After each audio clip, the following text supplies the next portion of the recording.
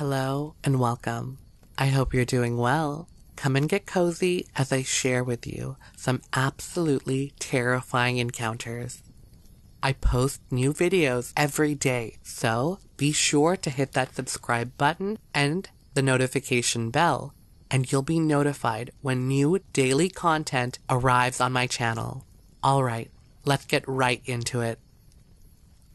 In St. Louis County, in Missouri, a 4-year-old child was playing in the backyard when a large, hairy creature appeared from the woods and grabbed him and attempted to run back into the woods with him. The aunt who saw this screamed, and the family dog started barking furiously and went after the tall, hairy humanoid, who dropped the little 4-year-old boy and ran back into the woods.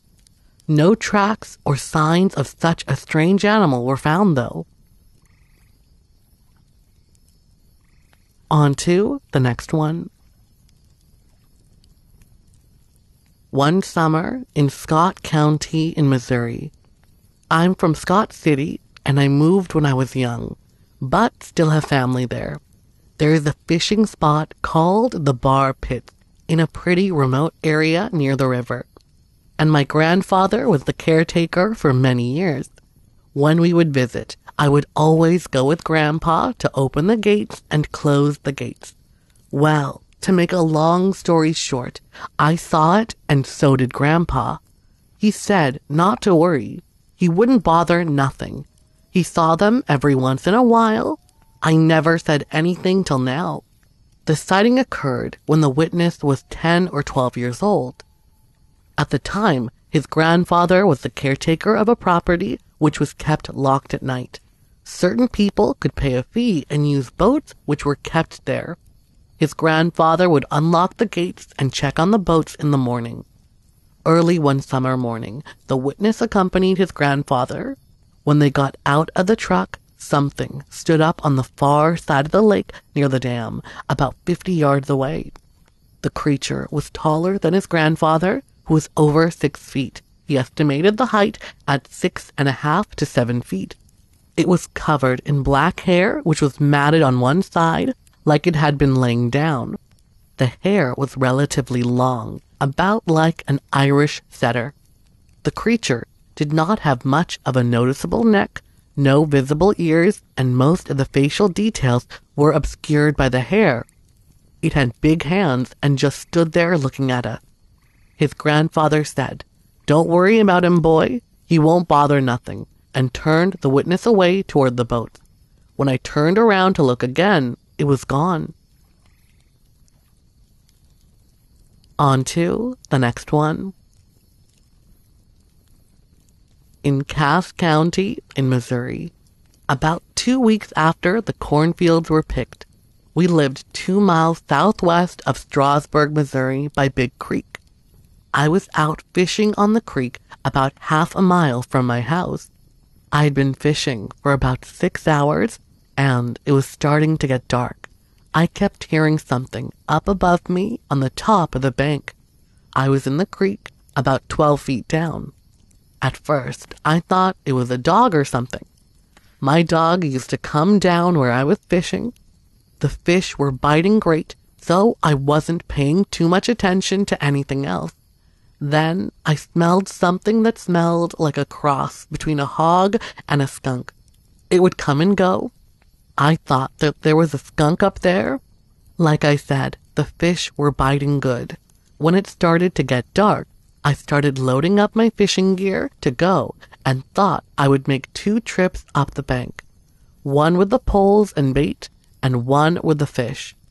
To be able to go up the bank, I had to walk up the bank about 100 feet to where there was a small creek running in and climb the bank there.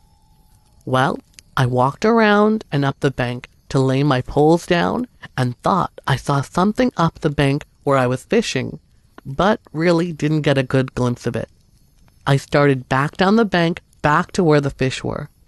As I rounded the curve in the creek, I saw something that looked like a giant gorilla picking up the stringer of fish.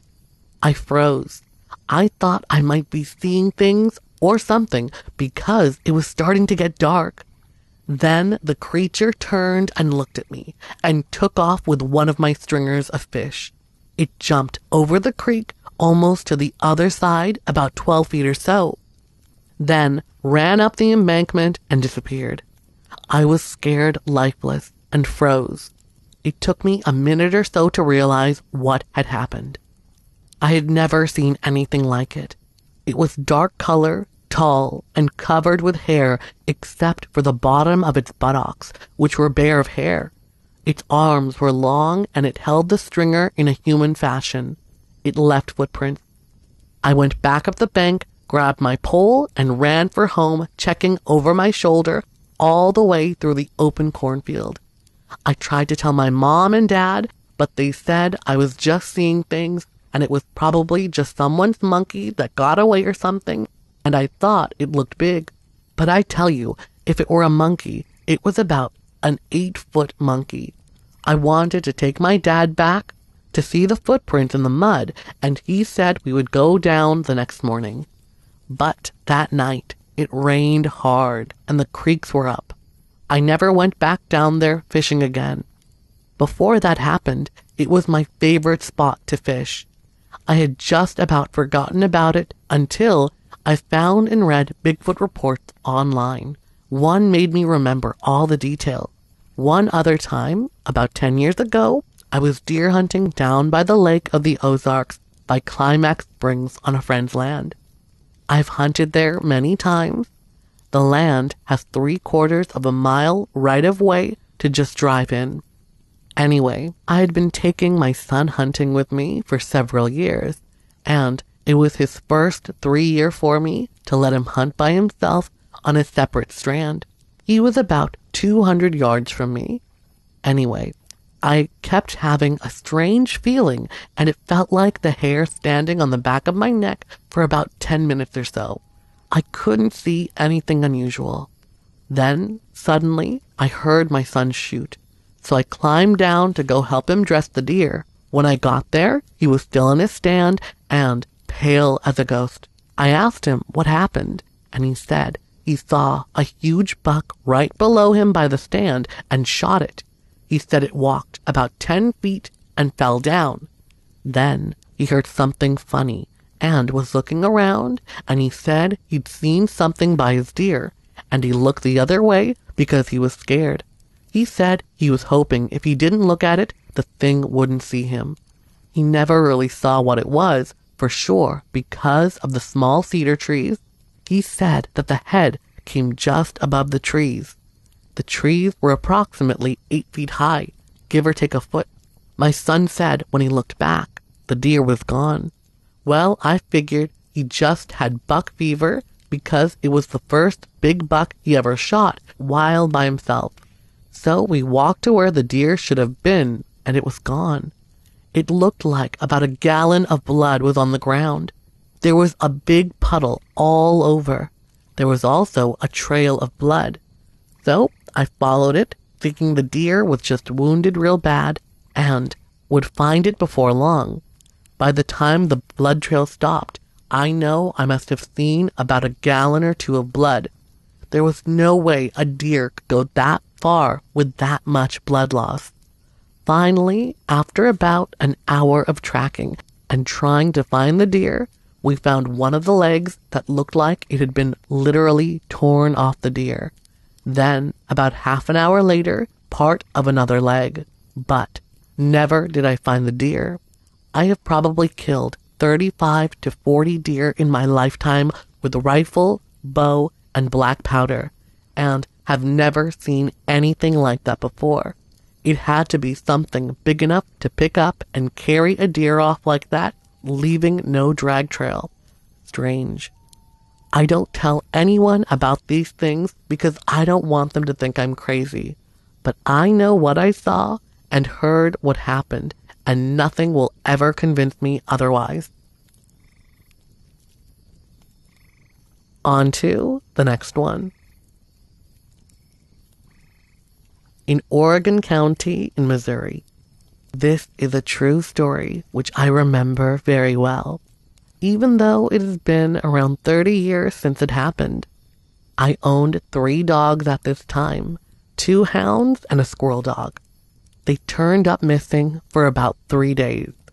Well, on the night of that 3rd day, I had a wind-up alarm clock set up inside of a washpan because I was so hard to wake up. Sometime between 10 and 11 p.m., my wife shook me awake, saying the dogs must be back. She heard some growling noises real close to the house. When I heard the noise, I told my wife, "That ain't no dog." It was the weirdest growling sound I'd ever heard. I jumped out of bed so fast, I hit the dishpan and it went across the floor and made a lot of racket. I looked out the window through the window screen, and there was what must have been a Bigfoot creature of some sort. It was not a bear. It was a very moonlit night, so I know I couldn't mistake a bear for something else. And it was not human. It was covered in long, wavy hair on its body, but much less hair around the facial area. It had a human-like face, and yet it wasn't human. Suddenly, it turned its head, not its body, just its head, and stared in my direction. I started to feel a panic coming back on, but I knew I had to do something. I raced to get my shotgun and ran out the front door. I was sure I could reach the yard in time, but it was gone, even though there shouldn't have been time for it to pass the clearing of the yard. So I fired the shotgun into the air, just in case it was still close by. Less than 1 day later, our dogs returned to us. It was a very clear moonlit night in a forested area 2 miles from 11 Point River. On to the next one. I was a boy, 13 years old, and my friend and I were riding our bikes in a remote part of the Santa Cruz Mountains in what today is a state park. However, at the time, this was private land that had been logged over in the late 1800s and early 20th century.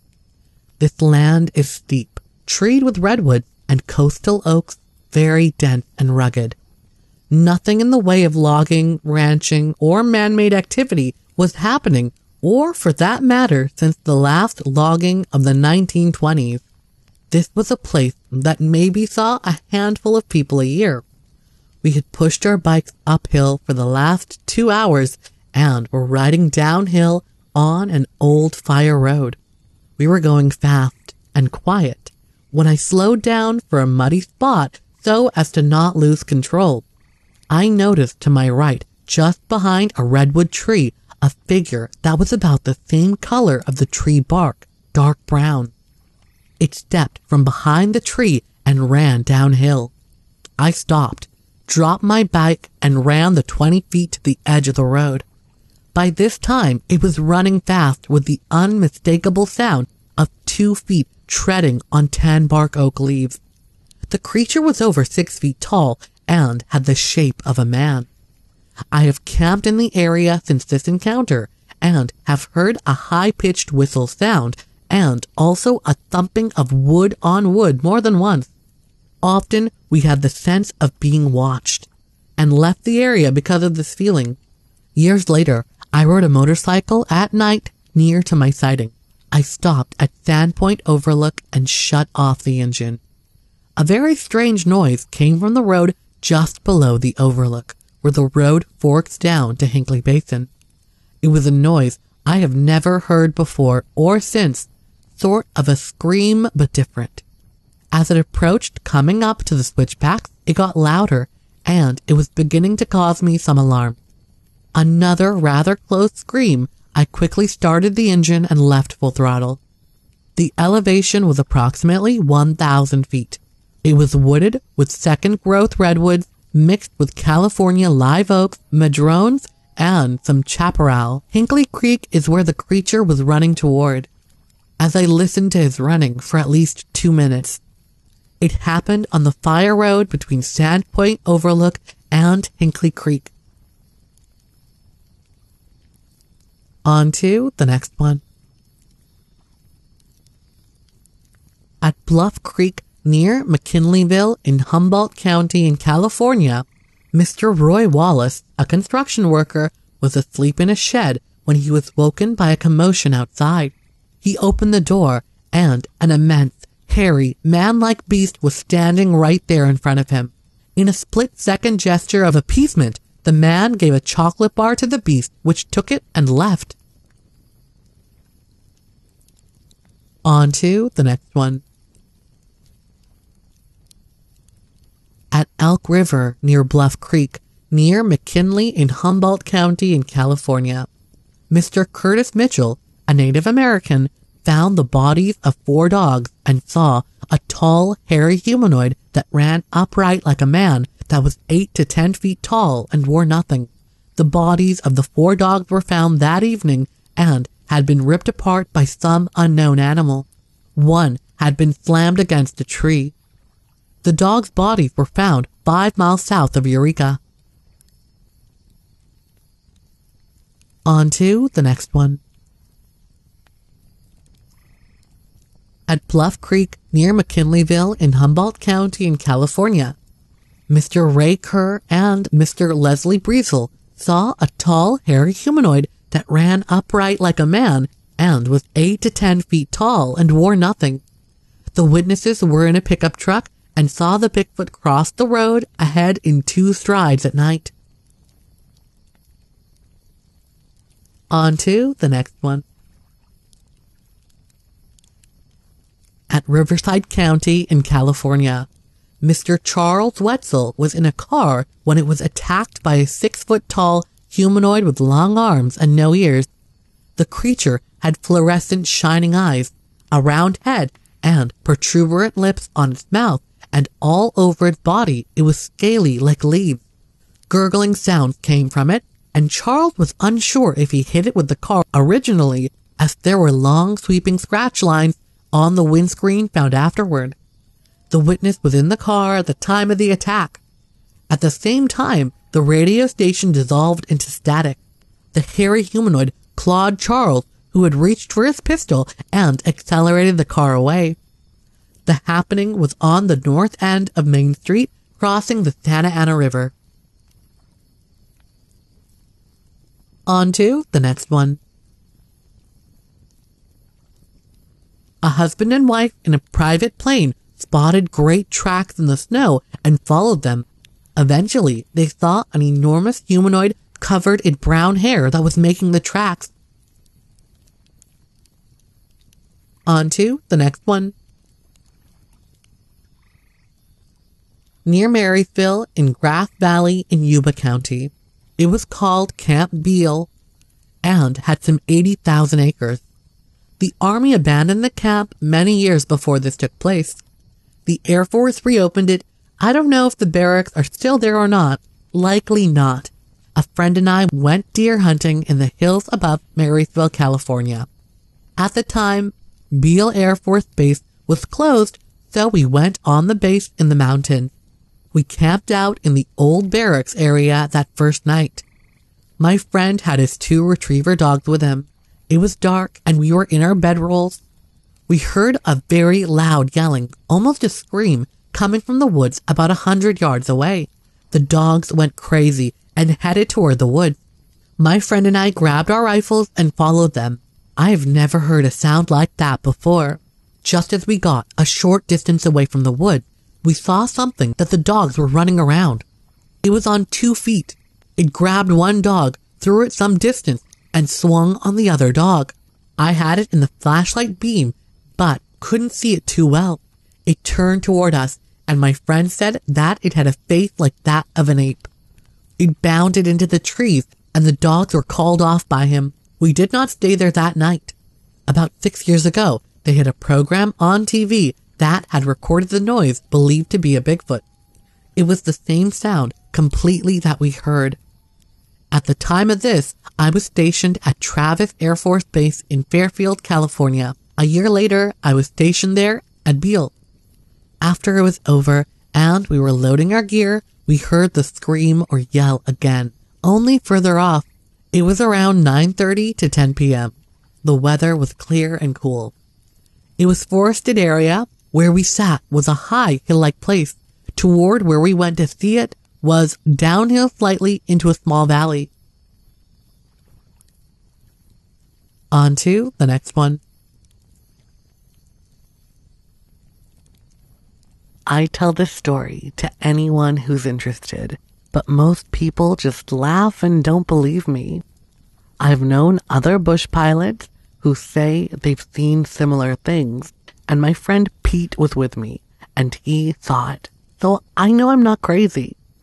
But I don't care what people think, because I know it's true, and I bet if I were to find all the people who have climbed Mount Foraker in the last 20 years or so, some of them would also know it's true, as well as some who have climbed Denali.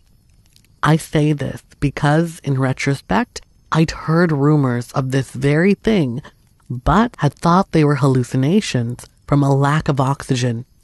But after talking to others, I think this creature actually lives in the Alaska Range. It makes you wonder what it might eat to survive in such an inhospitable place. Anyway, I was born and raised in Fairbanks. I'm one of those guys who flies tourists and mountaineers to Denali, also known as Mount McKinley. I fly out of one of the busiest airports in Alaska in the summer, even though it's not a very big place. If you've ever been to Talkeetna, you'll know where I'm talking about. Talkeetna is about 2.5 hours north of Anchorage and just happens to be the town with the best flight access to Denali. It also has some of the best views of the mountain, which always surprises people as Denali is still a good 100 miles away. It's not a very big town with maybe 1,000 people at most, but it certainly has its own distinct flavor. The town's mayor is a cat, and if you've ever watched the TV show Northern Exposure, it was modeled somewhat after Talkeetna. And like I said, it has a very busy airport in the summer. In fact, I've wondered why there aren't any accidents with so many planes constantly coming and going. But I think it's because the bush pilots are such excellent flyers. They have to be, especially the ones that land on the glaciers, which is what I do. I'm not trying to toot my own horn, but I do know how to get the job done. I should know after flying in the Alaska bush for over 30 years. If you come to Talkeetna in the summer and drive through town, you'll just think it's a typical busy little tourist town with an Alaskan flavor. But if you drive to the airport on the edge of town, you'll usually see a mob of people hanging around, waiting to go flight seeing or get shuttled to Denali. You'll also see a variety of types of planes, but the one I fly, the de Havilland Turbo Beaver ski plane, is all set up for glacier landings with wheel skis. I typically do several types of flights. Tourists wanting to see Denali from the air, tourists wanting to land on a glacier, and mountaineers wanting a ride to Denali Base Camp.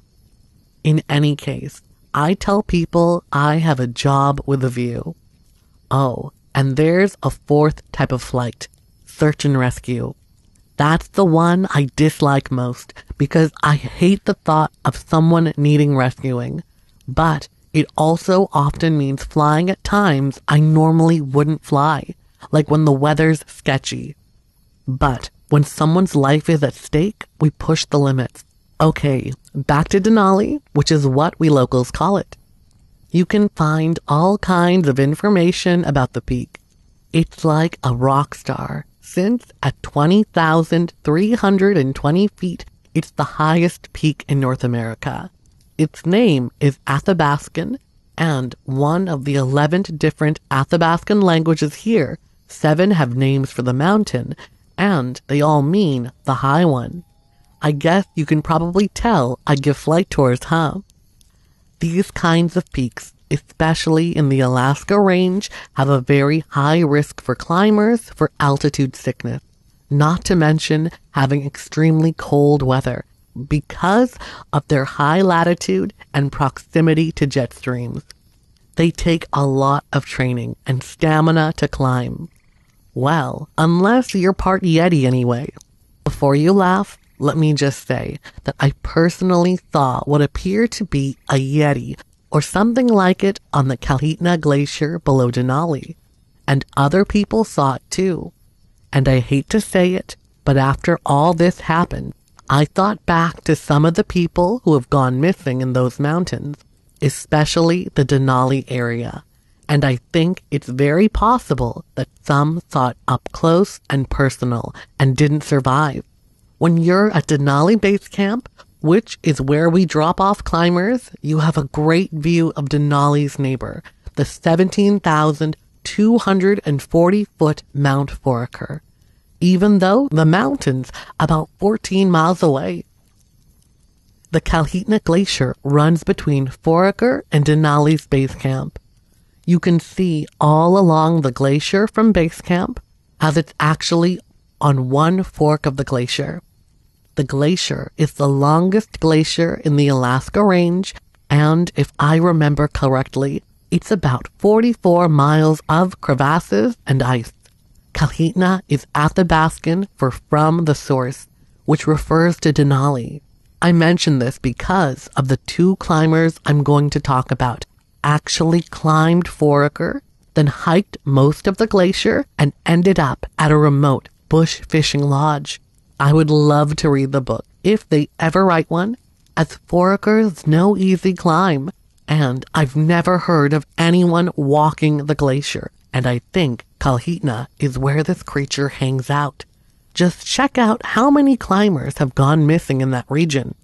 Okay, hopefully that's enough background information to get us going.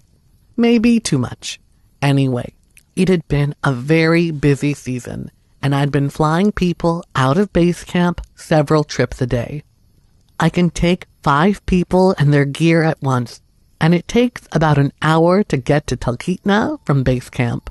I then have to help unload and fly back, so each trip takes at least 3 hours. You can fly really long hours in the summer in Alaska, as it's generally daylight about 20 out of 24 hours.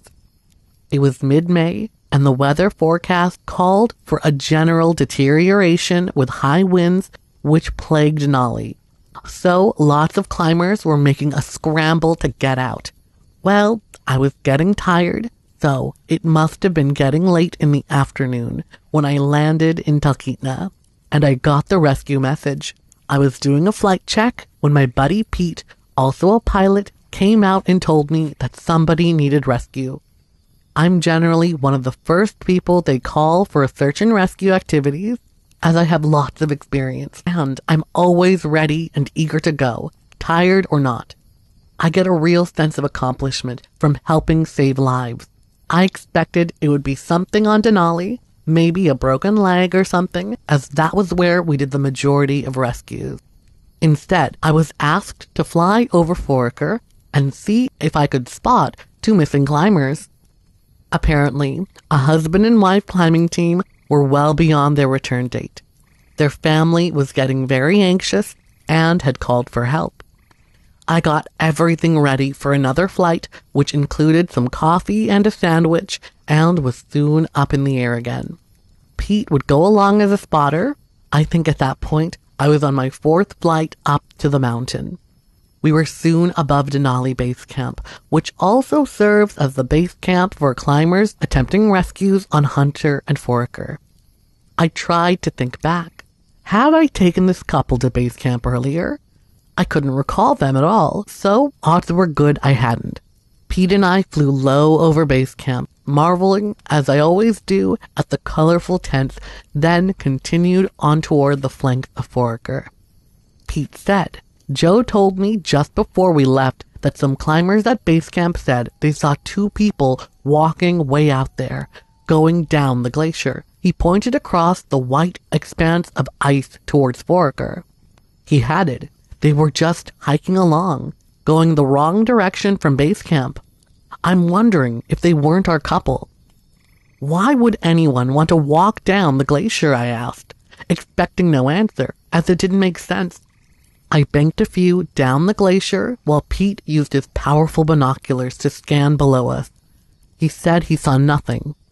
I swung back around, again circling over base camp, gaining altitude, then heading to Foraker, Pete now scanning the higher slopes of the mountain. We did several circuits, Pete scoping it out as we went, making sure not to miss anything, but he still saw nothing. I felt fatigue set in, even though there was plenty of daylight left, and told dispatch we were coming back. I had done about all I could for one day, especially considering I hadn't gotten much sleep the night before, as my daughter Amanda was suffering from a bad toothache. My wife had taken her to the dentist this morning and had called to say she would be okay, but it had been a long night. Back at Talkeetna, I got a few more details, though nobody really seemed to know much, other than that this couple was missing. Apparently, they were from Seattle and were veteran climbers. Their family had said their flight from Seattle had come in 2 days ago, and they hadn't been on it. There had been no communication with them since they had actually summited the peak where they'd called from a satellite phone, exuberant and happy, telling their family they were now going to start down. That had been several days before. I didn't sleep well that night again, as tired as I was thinking about this couple and where they might be. It wouldn't be unusual to fall into a crevasse, but generally, if you have two people, one can rescue the other. Climbers in the Alaskan range know you need good crevasse rescue techniques and generally stay roped together while crossing glaciers. The weather had been good for weeks, which was absolutely miraculous for the Alaska range, which was notorious for changing weather and high winds. This made it unlikely they would be sitting somewhere in a snow cave, waiting out bad weather, because there hadn't been any. The next day, I hauled another load of climbers out of base camp. But first, I did another circuit of Foraker. My friend Pete wasn't with me, so I had to fly while trying to spot, which isn't very effective and can be dangerous. I returned to Talkeetna, dumped off the climbers, then picked up Pete, and we headed back to Foraker. Once again, we circled the mountain several times at various altitudes, trying to hone in on anything unusual. I was about ready to head back when Pete suggested we fly a ways down the glacier again, just in case they'd become disoriented and were going the wrong way. We cruised straight down it, as low as I dared, until suddenly Pete grabbed my arm. "Bjorn, there's something weird down there, right down on the edge of the glacier, over there." "What are you looking at?" I asked. "Not sure," Pete answered, "but I thought I saw some kind of movement." I swung the plane back around, straightened out, and again, skimming low over the glacier. Now, Pete was excited. "There's somebody down there. They look to be walking out, but they're going the wrong way. They need to head toward base camp." "That's pretty strange," I commented, swinging the plane around for a better view. I now flew in as low as possible and could finally see what Pete was talking about. Below, like colorful dots, were two figures dressed in red jackets. Upon seeing us, they frantically waved their arms, and I waggled my wings to show them we'd seen them. But there was nothing I could do. I couldn't land anywhere nearby, so I radioed headquarters what we'd seen, but Pete had an idea. So he wrote a note and put it in a sandwich baggie, along with a small rock and a piece of orange flagging. Like a lot of bush pilots, I always carry rocks for that purpose. It sounds funny, but you'd be amazed at how many times I've had to contact clients using this method to tell them I couldn't land because of winds, that kind of thing. People just aren't aware that there aren't that many cell towers out there, out in the Alaskan bush, and few can afford satellite phones. The note told them they were going the wrong way and had a little map showing them where to go. It also gave instructions to wave if they needed a rescue, and we'd send in a helicopter. I strongly suspected it was the husband and wife team from Seattle. They were several days overdue, and even though climbers will carry extra provisions, I suspected they had very little fuel or food left. At a certain point, fuel is more important than food, for without fuel, you can't melt drinking water. I circled back around, again, dropping the note, and they quickly ran over and picked it up. By then, I was pretty far past them, so I circled around yet again. They were frantically waving, so we knew they needed a rescue. I again waggled my wings and circled, but the pair didn't turn back toward base camp, but instead continued in the direction they'd been going. They seemed to be in a hurry, half jogging, working their way around massive blocks of ice and glacial debris. "This is just weird," Pete said. "Surely they can read my map. I thought it was pretty obvious." "It was obvious," I replied. "There must be something else going on." Pete answered. "They act like they're running away from something." "I'm going to circle again," I said. This time, the circle was wider, and Pete and I scanned the countryside, trying to understand why the couple weren't going in the correct direction. I suspected a crevasse had opened up, or something was blocking their way. I had, in the meantime, radioed back to the Talkeetna airport with coordinates for a helicopter rescue. They said one would be in the air within moments, so I knew within an hour the chopper would be there to rescue them. It was imperative they get out before the winds picked up. Pete looked through the binoculars, now grabbed onto my arm. "Holy smokes," he exclaimed. "No wonder they're running. It appears they're being followed by a polar bear." "No way," I answered. "Polar bears are never found this far from the ocean. Even though they're bears, they're considered a marine animal. They never come inland like this. We're a long way from the Bering Sea. Look, Bjorn, just take a look real quick through these binoculars.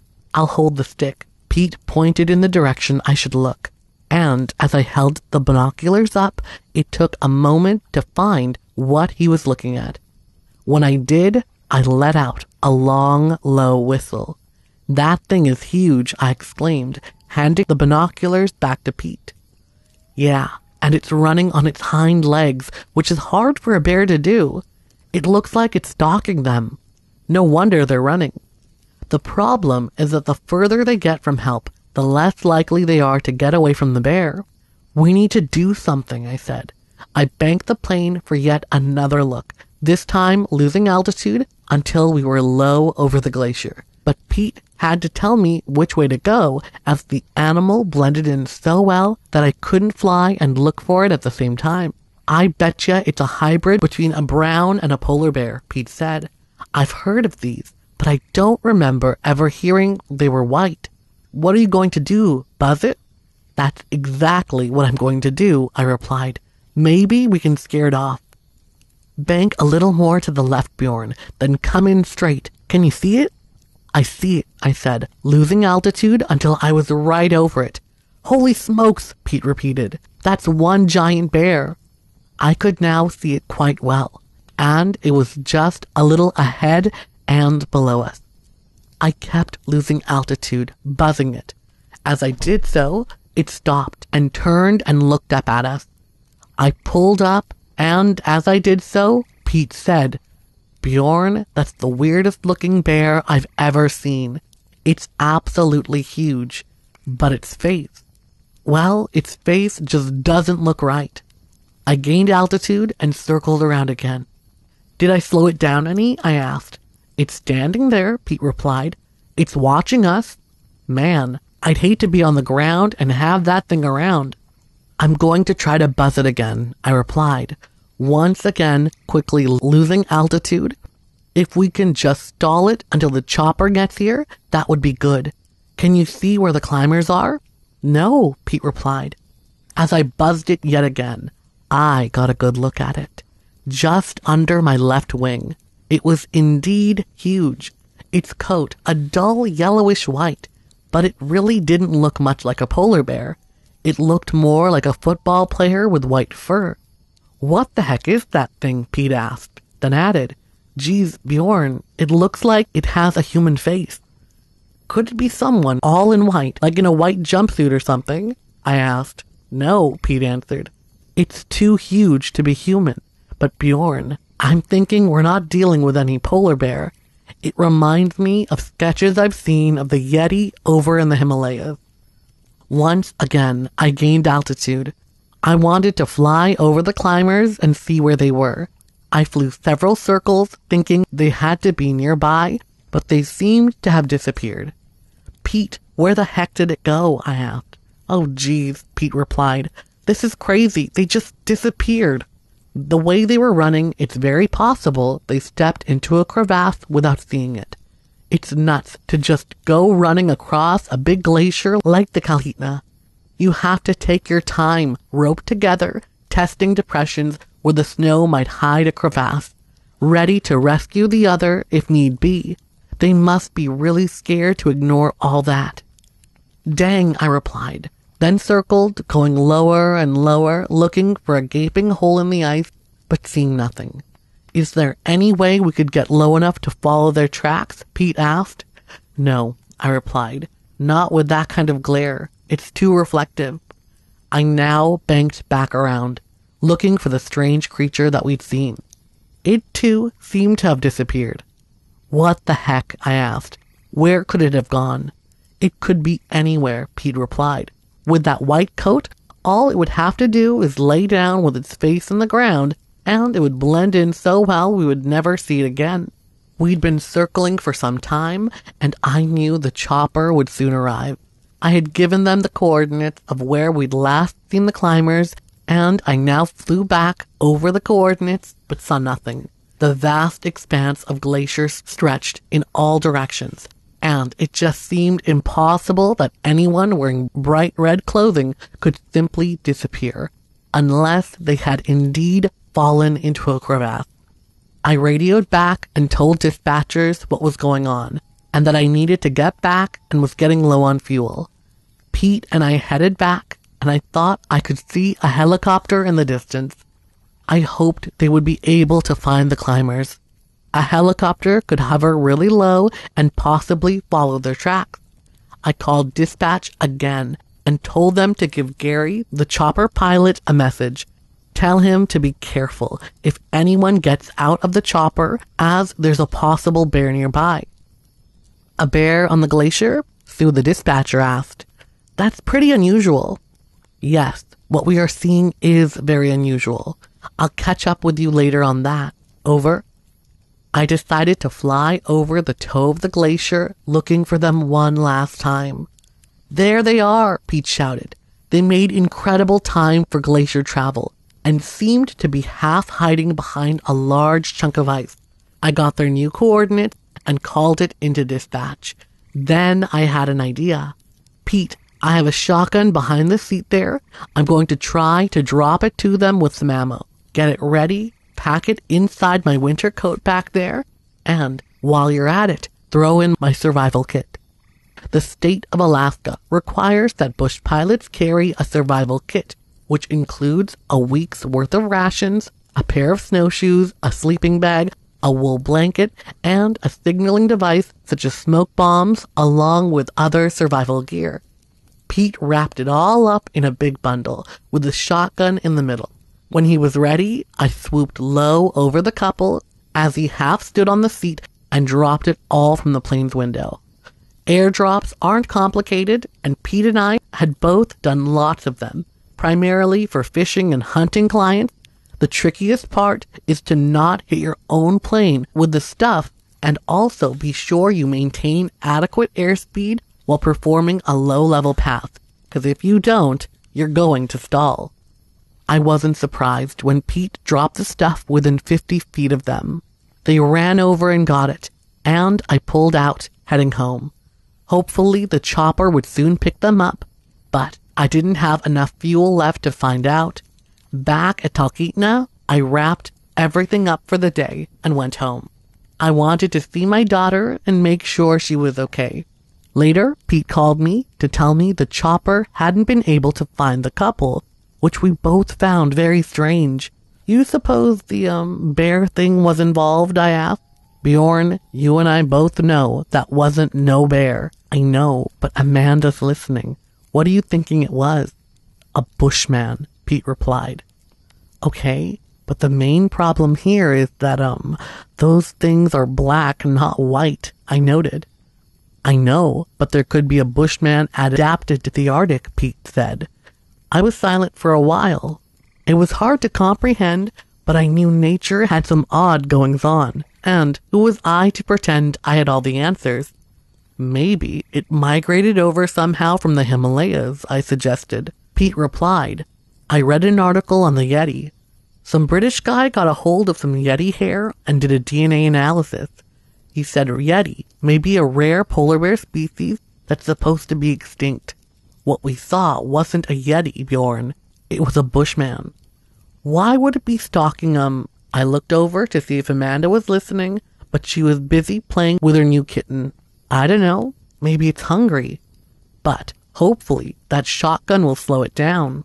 "I hope so," I answered, saying goodbye. The thought of a predatory bushman in my beloved mountains was a bit hard to stomach.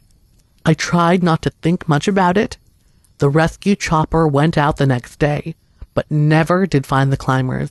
It was a mystery as to what had happened to them until 2 weeks later, when the news came that they'd walked into the Chelatna Lake Lodge, exhausted and hungry. They'd hiked down the glacier and over to a nearby lake. It had been a bit of a hike, to say the least, but my survival kit had helped save their lives. I was sure, even though I never got the chance to talk to them. They were soon back in Seattle, reunited with their families. I never got my shotgun back, but how would they know who to return it to? I would never know if it had saved their lives, but somehow I suspected it had. After that, I often flew clients into base camp via the Kalhitna Glacier, always watching and wondering if the bushman was down there. I never saw it again, and I will say that I was happy enough with that. On to the next one. In the Goat Rock Wilderness in Lewis in Yakima County in Washington, a hunter was hunting alone when he heard footsteps and prepared to take aim at a deer. Instead, he saw a large dark form standing upright before him. The creature had lighter-colored palms and face compared to its body, and watched the hunter for a moment before going into the brush. On to the next one. Near Graham, in Pierce County in Washington, Bill Belvick of Graham, alone with Paul Willis, Scott Martin, and Milo Rogers, camped about 5 miles north of Windy Pass on Mount St. Helens. While walking around at night, they found on a steep pumice slope 30 to 50 footprints that were 18 inches long, sinking about 3 inches down compared to their own 1 inch. They took pictures. The stride was 4 to 5 feet. Where they found it was tough to walk. On to the next one. 2 mushroom pickers in Mason County in Washington reported seeing a shiny metallic cigar-shaped craft descending and hover close to the ground. A purple elevator-type object was descended from the bottom of the object, and from it a huge, hairy, man-like creature emerged. It was carrying something resembling a wooden plank. It crossed a meadow and entered the woods, but soon returned to the object, which then shot away, emitting a loud roaring sound. On to the next one. This was near Bulett Pass in Chelan County in Washington. We were hiking towards the west on a 45-degree slope of forest soil when we came upon 4 large prints. They ran from west to east towards the direction we had been coming from. Above the easternmost track, there was a 5th print that was the best to view. These 2 prints had been created by a biped who put most of their weight on the lower downhill leg while placing only a small amount of weight on the uphill leg. As a result, the lower footprint had slipped about 8 inches down the slope tearing the slope to the wet clay beneath. The upper track was 16 inches long and over 4 inches wide. The track that had exposed the wet ground was less than 10 minutes old when we found it, since it dried before our eyes to form a dry crust. My husband Mark tried to duplicate the track's depth and appearance by stomping his hiking boot into the ground. It required 5 such kicks. The main line of tracks were spaced at over 4 feet apart. When Mark tried to duplicate this same stride length, he fell because the slope was 45 degrees. Above the 5th track, there appeared to be toe kick imprint made as the subject tried to go directly up the slope. The tracks vanished in an area covered with deep pine needles. We followed the general direction of the prints uphill until we came to a large nest. The nest was next to a pine out on the uphill side. This was about 3 to 3.5 feet high, made of pine needles, and was shaped sort of like a volcano with a hole at the top. The hole was about 2 to 3 feet wide. We took pictures of the best track and the nest. Over a decade later, we were watching a special about China on PBS that showed what was supposed to be the nest of a Chinese version of Bigfoot. It looked just like ours had, except the one in China was made of twigs. It appears that the subject was moving our direction, then stopped to view us. It then climbed up over the slope toward the nest site for whatever reason. This occurred at 10 to 11 a.m. On to the next one.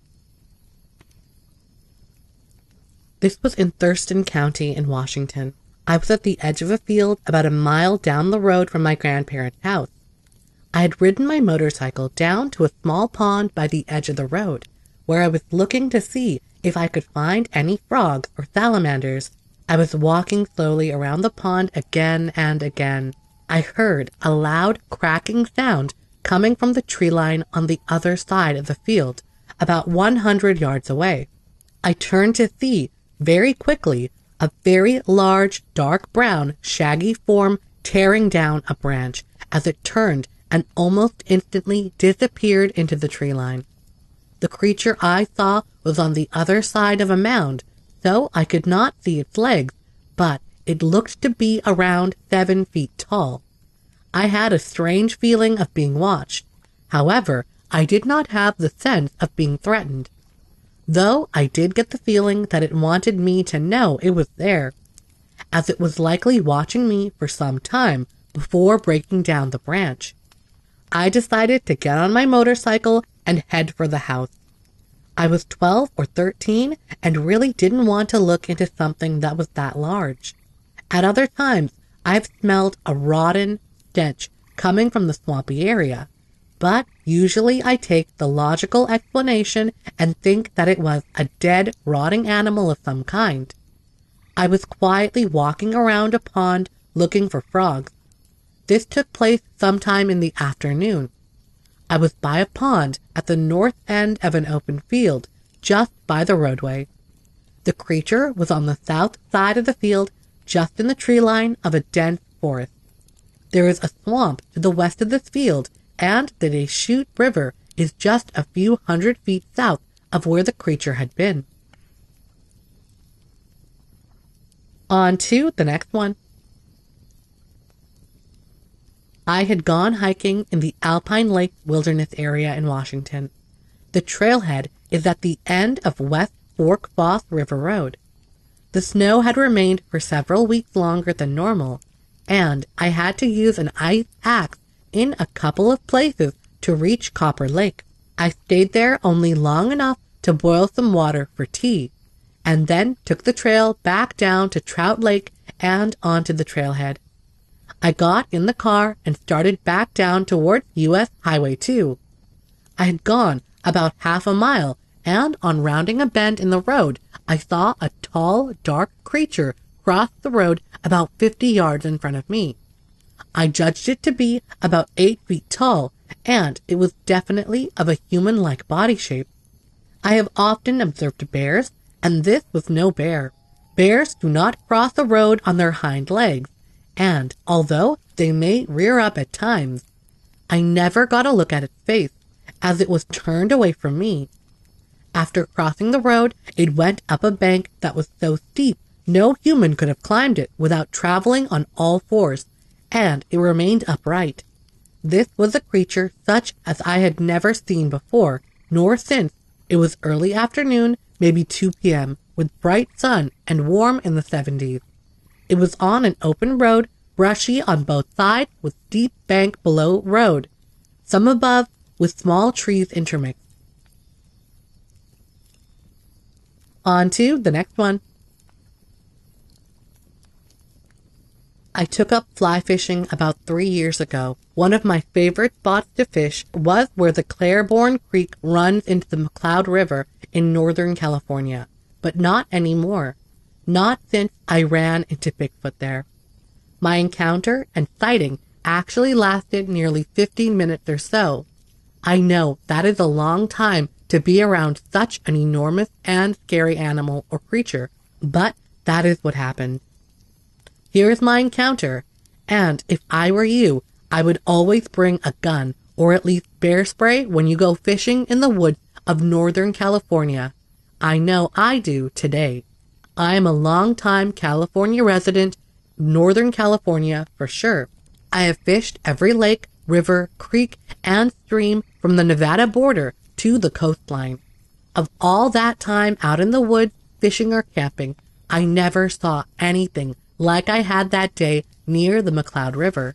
Actually, I was fishing down a creek called the Claiborne, and while I will get into the sighting and experience in just a moment, I do want you to know a little bit about the surroundings here and the fact that up until that day, I never really believed in the Bigfoot thing. Up until that day, I had never even found a footprint or felt weird or uncomfortable out and about fishing or camping anywhere. And that includes growing up in Wisconsin before I moved out here to Northern California. The area, if you are familiar with here, you'd know, is mountainous and full of low-lying hills as well. They are also rather steep in some places. It is all but cliff around the part of the river and creek I was at that day. However, there are some decent, more level areas along the edge of the river and along the creek, well, trails and beach area that lead back and forth from the river, more like it. That day, I decided to hike on up the creek about 100 yards or so.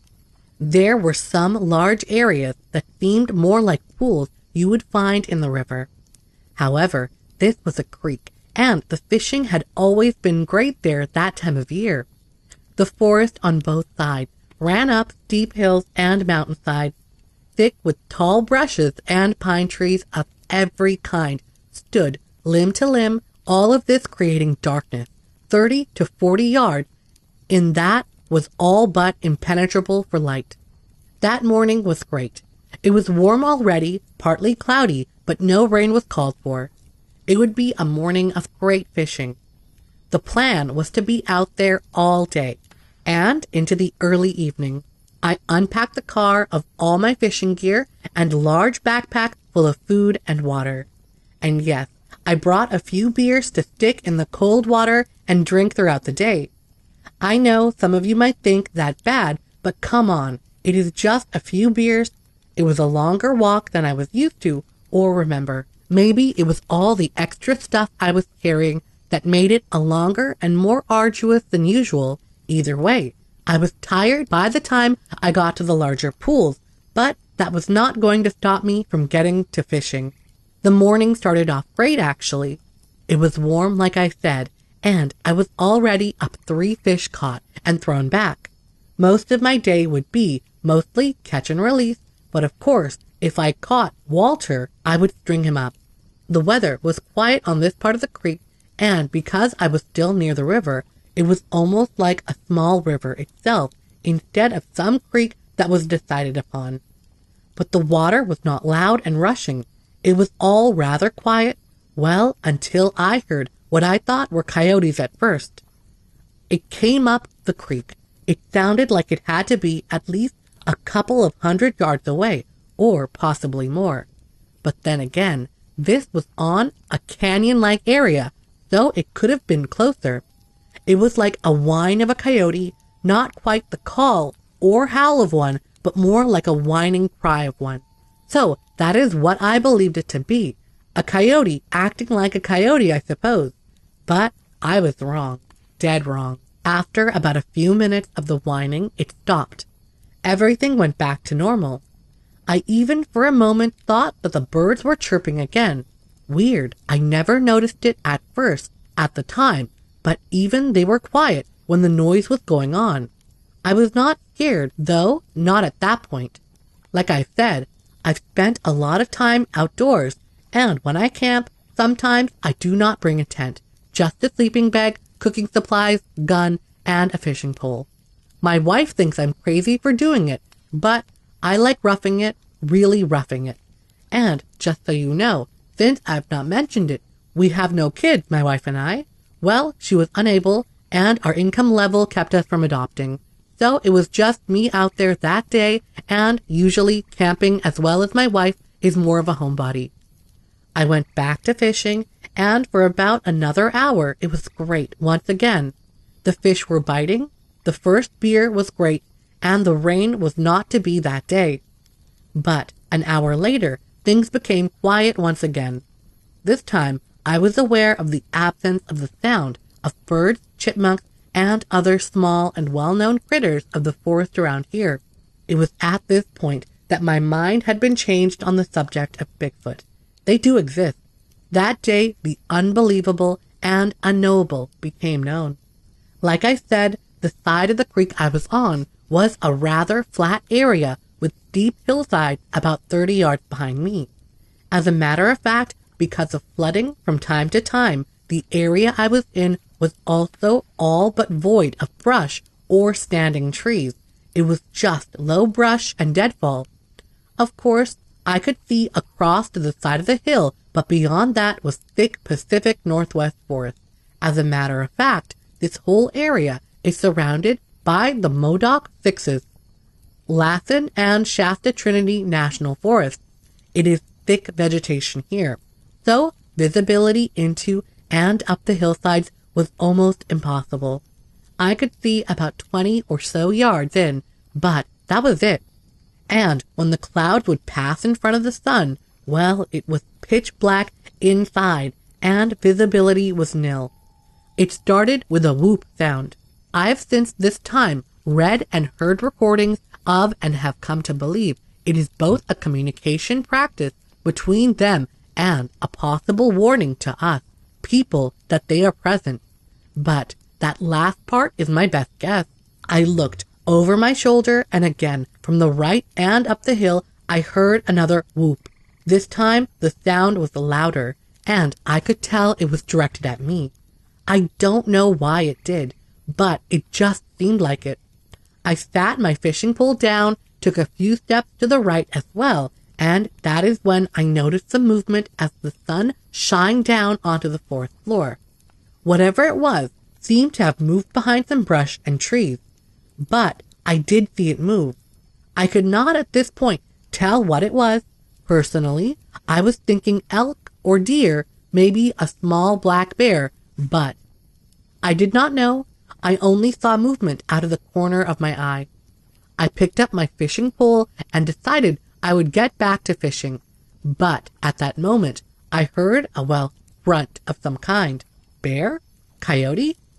Was it a mountain lion? Whatever it was made a grunt, and I was not familiar with any known animal out here. That grunt other than bear, perhaps.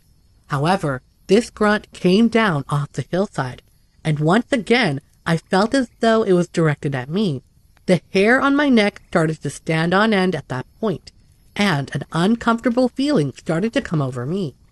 While I hated the fact it was time to go, I might as well be safe than sorry. Besides, I could drive a few miles down the river and fish somewhere else.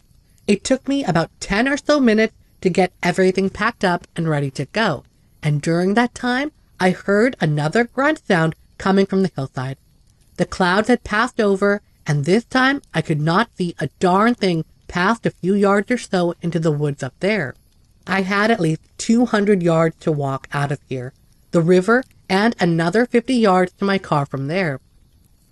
Although I was packed a bit heavier that day, for the most part at least, I began moving quickly along the trail easily enough.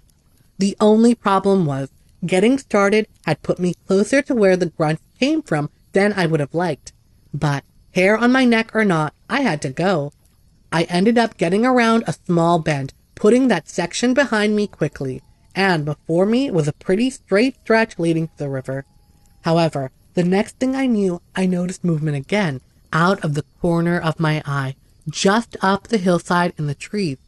I stopped for a moment to look, and that is when I saw a large, dark brown figure walk, and I mean bipedal walking from one large tree to behind some others and rocky outcrop. My heart almost exploded. That was not a person. That was a giant animal, a monster, whatever, walking and literally paralleling me. At that moment, another grunt came from whatever that thing was. This time, however, it was followed by a seriously creepy growl. I started moving faster now. Not fast enough to set this thing off, hopefully, but enough to get me back to the river faster. At least there, I could dive in the river if need be and get away faster in the current. My mind was spinning as I walked on. Bigfoot? That kept playing in my mind. This thing was massive, walked on 2 legs I could see, and it was covered in dark brown hair.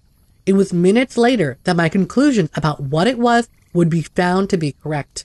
I kept walking, and as I did, I could hear the thing above me, about 30 to 40 yards at most, also walking, or more like crashing through the woods, still paralleling me. I picked up the pace. I could see the river, although it was still about 50 yards out. I could see it nonetheless. All I had to do now was get around one more bend. This would put me closer to the thing following me, but there was no other way. There was too much debris, low brush, and rocks to walk closer to the creek. It would slow me down, actually. I was now close to the tree line at that point, and that is when the second scariest part of my trek back would happen.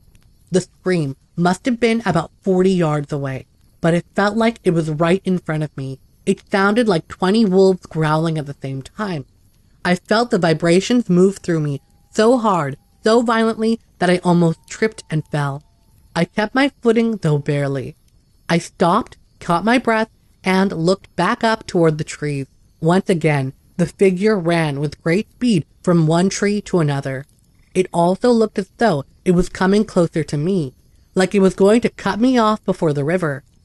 I started moving even faster, and before I knew it, I noticed movement not 20 yards away. I stopped in my tracks, and so did it. I looked to the left, only to see something I had no idea or reference for. Bigfoot. It was dark brown, darker than I thought earlier. It was not fur either. It was like long hair. I could hear it breathing from that close. It was taking in and letting out deep and raspy breaths. Its face is what caught me off guard, as well as the fact that it had breaths. I was staring at something that looked like a creature I had seen on a film once. One made not too far away from here, the Patty film. It looked just like that. However, I was seeing this thing without the blur and shaking, well, other than my hands at that moment. I remember its eyes. Its eyes were not beady, as I've heard some state. As a matter of fact, they had almost a human quality to them, and I could make out that they had whites to them. They were large, human-like, and I could sense they were, well, by the way they were set. She was angry, mad, or ready to eat me. I stopped looking at her, this beast of a thing, and started walking again. However, I kept my eyes to the ground and my ears wide open. I could still hear her following me, although she never seemed to come any closer than that moment we looked at each other. She grunted, she whooped some more, and as I finally reached the river and a larger patch, she let out another scream that had me chilled to the bone. And it was warm that morning. I looked back over my shoulder one more time as I noticed the walking, or better yet, the paralleling of me by this Bigfoot had stopped. She was still standing there, not in the open, but halfway behind a tree. I did not stare this time, but I did see her one last time. I turned down the larger trail and out of sight. I have never ever been that frightened in my life. And trust me, I've been in some hairy situations, no pun intended, in the Middle East while serving in the military. I do not wander up the Claiborne Creek like I used to. Then again, I am older now, and that hike is just a little too much for me anyways. However, I did want to share my story, as I never hear people talk much about seeing female Bigfoot. I still think about that face today, and to be honest, it makes me shudder a bit to know that these animals are out here, in the woods all around us, and we don't even know it. I'm not scared or frightened enough to not go fishing today, and up the McLeod River, I just don't go there to Claiborne ever. On to the next one.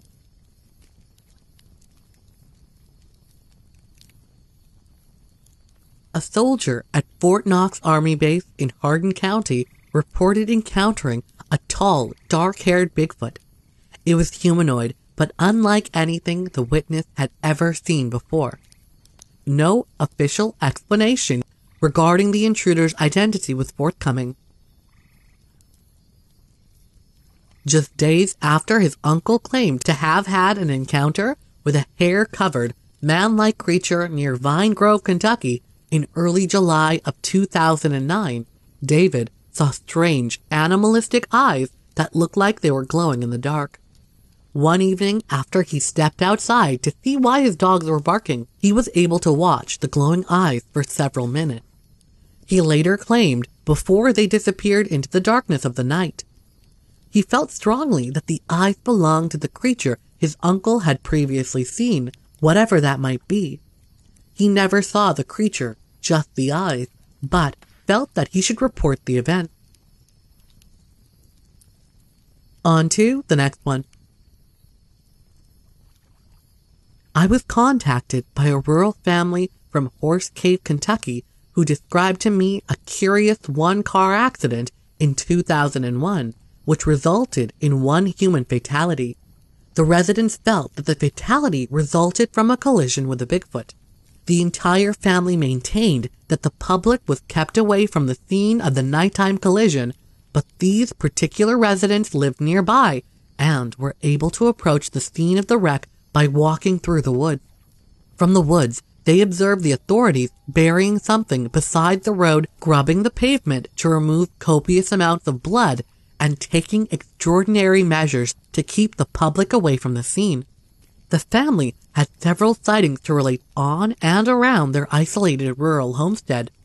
The wreck that they described was in an area of much prior Bigfoot activity. They called the area of the wreck just off Highway 218 Bigfoot Hill. It was walking distance from their house. After the wreck and the mysterious burial, they heard loud, mournful wails coming from the area for many nights. The residents were therefore very leery of visiting the location, not out of concern for the fact that the creatures were still around, but for fear of being observed by locals who would wonder what they were after. Apparently, the mayor, who was also the undertaker, lived within sight of the location of the wreck. They sent me a detailed map to the location, and I considered relaying it to a local investigator. Instead, I convinced the residents to try to investigate the matter more completely by themselves. Perhaps under cover of darkness, they could probe the ground for an indication of what type of remains, if any, lay beneath the disturbed earth beside the road at the scene of the wreck. Eventually, they were able to do just that, and they phoned me later with the news that the earth appeared to have been once again disturbed. The soil had an intensely putrid smell, but no identifiable remains could be found. I must say that after following up on plenty of such reports in the past, I was not at all surprised by this news. Par for the course, really. While it was regrettable that the residents didn't get around to the probing sooner, such is generally the case. By the time such tantalizing reports reach us, it is generally too late to utilize the information, even if it was accurate in the first place. But the credibility of the family was better than most situations. They lived near mammoth caves, where many unmapped caves provide potential safe havens for any manner of reclusive creature. The woman was a reverend, and the different members of the family were in complete agreement about the details of the various events that they witnessed. The family reported that they began to experience substantial hostility directed at them from unknown sources. Their property was vandalized. Someone tried to run them off the road. Someone tried to run over their son. Their landlord wanted to evict them. Finally, they decided to move to another state. Threats, persecution, and even attempted murder by government officials. Why? On to the next one. Few places can compare to Henderson County when it comes to hairy humanoid activity. Indeed, unexplained phenomena in general. We must linger here for a time to truly appreciate the scope of the hairy humanoid situation in this region of the Bluegrass State. Henderson is truly a magical and mysterious place. I was born and raised here along the banks of the Ohio and Green Rivers, and there I've been fortunate enough to witness a variety of astounding sights and experiences relating to the unexplained. This is not, in my opinion, because I'm special in some way or an anomalies magnet, but merely because I've lived nearly my entire life in and around the places in which these enigmas tend to appear or manifest themselves. Large, hairy wildmen certainly are no strangers to my home county. Indeed, it appears that they have made for themselves a permanent home there. I've personally spoken to witnesses of Henderson County monster activity from as far back as 1935, but I'm sure they stretch much further back in time, though poorly reported or documented. Nor are they strangers to me. Again, this is mainly due to the bottomland locations in which I lived. Watershed areas, I've come to understand, are like Bigfoot roadways, which they use mainly under the cover of darkness. In 1971, when I was 5 years old, my family lived in Reed, Kentucky, at a place we called Booth's Farm on Collins Road. One night, as we sat watching TV, my older sister glanced out the kitchen window and saw a monster looking back at her. She screamed very loudly. My father, shotgun in hand, rushed out with my mother behind him and fired 2 shots at a tall brown figure as it was running down a dirt road which led to the back fields. When my dad asked my sister what it had looked like, she said Frankenstein. But it was known thereafter as the Brown Man. The location, as it turns out, is a very active one regarding monster activity, with sightings dating back to the 1960s and continuing on to the present. In 1968, another, or possibly the same creature, was seen there by the previous family by the name of Driscoll, and giant 5-toed footprints were found. We were forced to move after my mother saw a red-colored UFO land out behind one of the old barns late one evening. After a brief stay in the city, we moved to Spottsville in 1975, where my family endured a terrifying 11-month ordeal with a group of large, hairy bipedal monsters with a penchant for causing terror and killing livestock. We spent the next 10 years living in the city, away from the easy country life, but returned to Reed in 1985. All hell broke loose here as the stately, old 2-story home on Carlinsburg Road was haunted on the inside as well as out. While UFOs routinely buzzed overhead and Black Panthers roamed in the woods beyond our yard, Bigfoot put in a few appearances as well. My former brother-in-law, while driving down Ohio River Road No. 2 in broad daylight, saw what he at first thought took to be a deer standing alongside the road. Then it stood up on 2 legs and ran off into the thick brush. It was 6 or 7 feet tall, he said, covered in brown hair and very fast. A similarly described beast This one, with glowing green eyes, approached my 4-year-old daughter, her mother, and my sister one evening as they were gathering clothes off the line. The 2 grown women were so frightened that they ran off and left the child standing at the clothesline. My sister rushed back, grabbed her under one arm, and rushed into the house, where they immediately closed and locked all the doors and windows. Unfortunately, I happened to be away that night practicing for an upcoming musical engagement.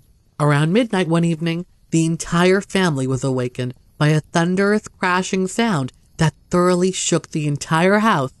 It was so loud that we actually thought that someone had lost control of their vehicle and crashed it into the house. It was strange that the 3 dogs we had didn't bark a single time. We looked out the window but saw nothing, heard nothing. There was no vehicle. My father insisted that no one go outside until morning, when we found the garage door ripped off its metal tracks and lying on the garage floor. While artifact hunting alone in the bottoms one day, I came across a trail of immense footprints crossing a muddy field. The mud was a foot deep, so I could make no positive identification of them, but the creature that made them walked on 2 feet and had an extremely lengthy stride, which I was completely unable to match. On another occasion, my stepmother was out in the barn checking on one of the dogs that was being kept there when the dog suddenly began howling in misery. Seconds later, something growling and making the weirdest noises entered the open bottom level of the barn beneath her feet. The sound made the hairs on the back of her neck stand up, she later told me, and then, whatever this thing was, began walking around the barn and coming her way. She was terrified beyond words, which was totally out of character for her. So much so that she actually climbed into the pen with the dog and hid her face as this thing approached. She remained this way until the thing eventually wandered away. Even though she didn't see it, she said she could tell that whatever it was walked on 2 legs. In 1989, after repeated sightings of black panthers, she'd had enough and moved out shortly afterward. In 1999, while driving down Highway 60 one afternoon in Basket, Kentucky, I happened to look over to a bean field on my left and was surprised to see 2 large, hairy creatures standing in the beans about 10 feet from the top edge of the field. Both were brownish-gray in color and were positioned with their backs toward me.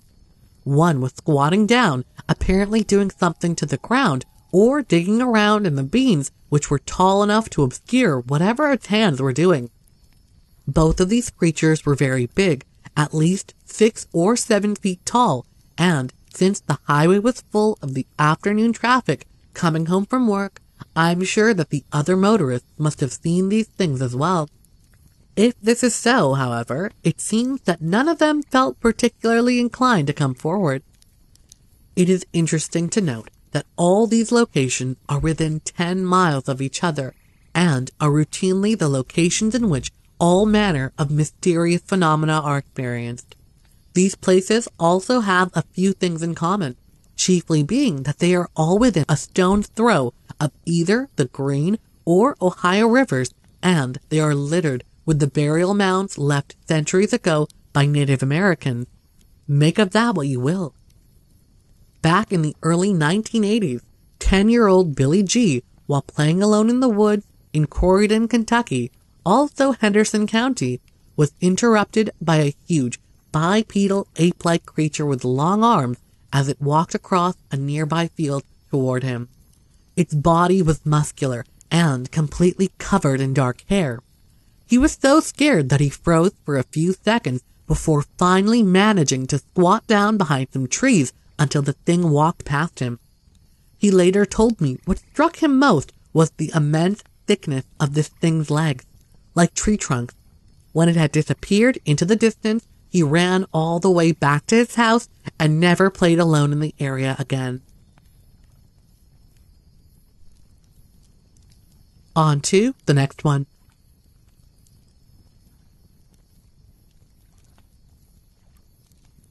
Hello, friends. My name is Matthew, and my story takes place in the rural town of Clearmont, Wyoming. I was 26 years old. I worked as a bartender 4 nights per week, and because of this, I was fortunate enough to be presented with lots of interesting opportunities. If you're looking for a way to really get to know the locals where you live, spend some time bartending. You'll see what I mean. I met this middle-aged woman who I'll give the alias of Mandy. Mandy would come in from time to time and would be very flirtatious. She would also often talk about how her husband passed away a few years earlier and that her ranch home was far too big for the likes of her. I don't believe her place in Wyoming was her primary home, as she seemed to be away for well over half the year. One time she asked me about where I was living, and I told her about my tiny 1-bedroom apartment. She was pretty drunk at the time and made a big deal about it. She demanded that I move into her guest house. As soon as she told me it would be rent-free, I happily accepted the offer. The only duty I had while living there was to look after her cats when she was away. It seemed as though she had fired the last person to have had that responsibility just so that she could justify my move over there. I'll admit, Mandy was a bit creepy at times, but I dealt with it.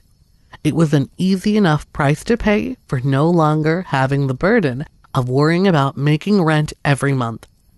Still, I got the impression she might have been abusing alcohol along with other harmful substances, and this sometimes made her belligerent. She did seem kind of lonely, so I suppose I felt like I was doing at least a little bit of a good deed by socializing with her. I don't think even a week had gone by since I moved in over there, when I stumbled upon something incredibly odd.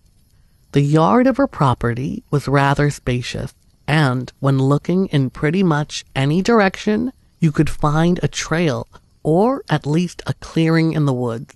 It was a late summer day when I decided to go for a walk that I'd never forget.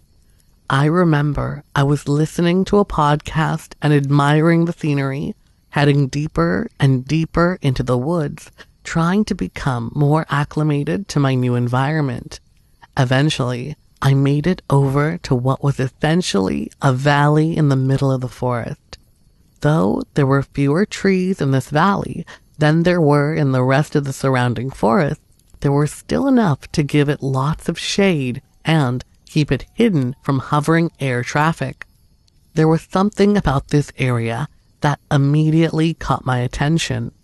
There were structures made of branches, leaves, and moss scattered throughout the terrain. Although I didn't walk right up to them or anything, they were all large enough for multiple humans to fit comfortably inside. I came across this area around late morning. I knew that because I remember that I had just had a cup of bulletproof coffee, which was a late morning ritual for me for years. At that time, I had no clue as to what I was looking at. I probably assumed it was a project done by the local Boy Scouts or something like that. What I did know was that I had an awful feeling while standing there, and I felt like many sets of eyes were on me, even though I was unable to see a single soul. There was no noise of any kind. In fact, it was so unusually silent that I could hear the sound of my increased heart rate. However, shortly after that, I was disturbed by the sound of footsteps coming from somewhere behind me. When I turned around, I couldn't believe what I saw. A large elk with about half of its skin torn off slowly hobbled past me, about 50 yards in the distance. But that wasn't even the most shocking part of it. What followed behind the severely injured elk was what, at first, looked like a couple of gorillas. They were both very dark and moved across the forest on both their back feet and their knuckles. They seemed to be maintaining a distance as they observed the wounded animal, waiting for it to die. I was so frightened by the sight that I turned and ran as fast as I could back to the guest house. Every so often, I would look over my shoulder, but fortunately, it seemed that nothing was interested in following me. I don't know what those things were, or if they were affiliated with those tree structures, but they scared the daylights out of me. I've read a lot of material on the topic, and I think it's safe to assume that what I saw were a couple of Sasquatch. I didn't tell the homeowner about what I saw that day, mainly because I didn't want her to think she was renting the guest house to a nutcase. I did live at that place for a considerable amount of time, but never again saw Sasquatch. There were times in the middle of the night where I heard strange noises, but I can't say whether they were affiliated. Thanks for allowing me to share my story. On to the next one.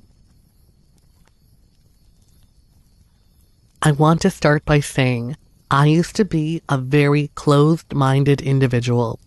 I truly was the last person to believe that the government would be covering up all sorts of things from the public, especially when it comes to the topic of cryptids. I now know that there is so much more to this life than we are told. Don't get me wrong. At first, I had a really hard time accepting this fact, but when I included meditation into my daily life, I started to find the idea to be rather liberating. I guess you could say that I started to see it as a reminder that nothing we think we know is set in stone. When you think about it, that can have a way of stripping away many limitations, especially when it comes to our perceptions of what is around us.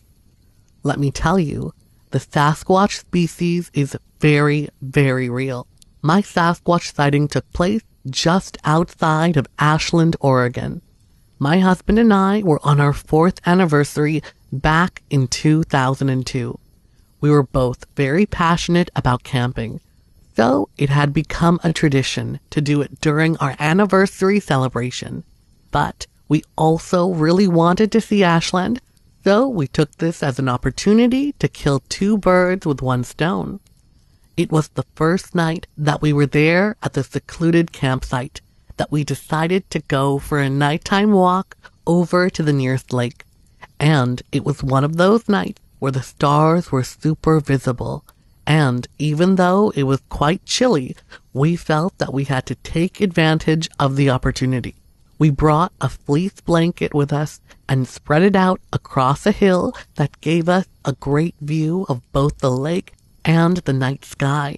We must have been lying there for almost an hour when we saw a group of about 6 dark figures walking near the edge of the water. They were probably about 100 yards away from us, and I could only make out the silhouettes, not too much detail. Both my husband and I were silent as we spectated, mainly because we were so stupefied by what we were looking at. It was as though our brains could not derive an explanation. Was it a group of very large men? If it was, these men were strolling around the perimeter of the lake in very odd ways. I wouldn't go as far as to say that we felt threatened by whatever these things were. However, both my husband and I were reluctant to speak a word while these beings were nearby. I must have observed them for around 5 minutes when my husband began gently poking me and gesturing that we should slowly and quietly head out of the area and back toward our camp. I could tell by his body language that he had a bad feeling, and I'm fairly certain that it was his trepidation that made me feel a similar unease. When we stood up and started walking out of the area, and I turned around about a minute later, I noticed that 2 of the figures were much, much closer to us. I couldn't help but gasp as it was very clear that they were analyzing us, likely evaluating whether we were enemies or prey. I would estimate that they were standing about 30 yards away from us, and every bone in my body warned me not to make any sudden movements that could be mistaken for aggression.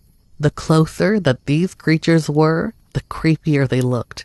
Their body proportions were somewhere in between a man and an ape. Even though I still couldn't see a lot of detail, I felt as though we were looking at wild people of the forest. One of them started mumbling some very peculiar language to the other one, but to us, it sounded like nothing more than gibberish. I could see the strange lips moving in a variety of weird ways, displaying a distinct form. I became more and more frightened by the second, as it seemed to me that they were discussing whether or not they should eat us. Even if they didn't want to consume us, I still felt as though they were questioning whether they should kill us or not. It felt like they were displeased that we had seen them, like we had learned a secret we weren't supposed to know. Both of them were sniffing the air. It reminded me a lot of what dogs do when they're meeting someone for the first time. Even though it was so dark outside, I could see the massive nostrils as they opened and closed with every sniff. I have no idea what prompted him to do it, but out of nowhere, my husband switched on his flashlight and shined it in their faces. That immediately disturbed them, and they both hissed like a couple of cats. I don't know if it was because of the light, but both sets of eyes looked so bright white. It was like they didn't have pupils.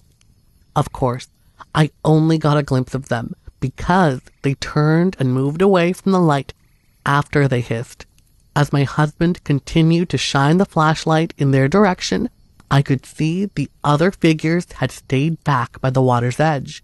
However, it looked like they were standing on two legs and trying to decide whether they should join the two who were closest to us. I guess I was so stunned by what I was looking at that I hadn't even realized my husband was whispering for us to start moving. My husband kept the flashlight pointed toward them as we proceeded to slowly back away from the area and get back onto the path that led to our campsite. The creatures began matching our pace. It felt like any second until they were going to attack. I was clutching my husband's hand so tightly, and I could feel how sweaty his palms were. When we made it back to the path, the creatures had stopped following us so closely. It seemed to me they just wanted to escort us out of the area. Maybe they had some babies nearby and were worried that we might find them or something. The two of us were so incredibly spooked that we saw no other way to carry on with the night other than to throw our stuff in the vehicle and head out of there, far, far away from there. I found it strange how quiet we were in the car ride home, but I guess it does make some sense that we would be too shocked to have any worthwhile conversation at that moment. The next day was completely different. We walked to our usual cafe, grabbed a few coffees, and had a long chat, trying to decide if what we thought had happened really did happen. We did an interesting experiment. As opposed to talking about the details of how the creatures appeared, we instead decided to write it down on paper and then hand each other our pieces of paper.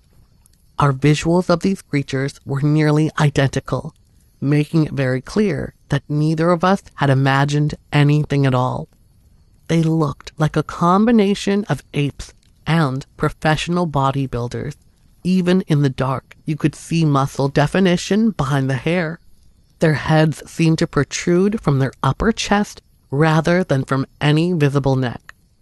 Of course, I have no way of knowing for sure, but I got a distinct impression that these things were meat eaters.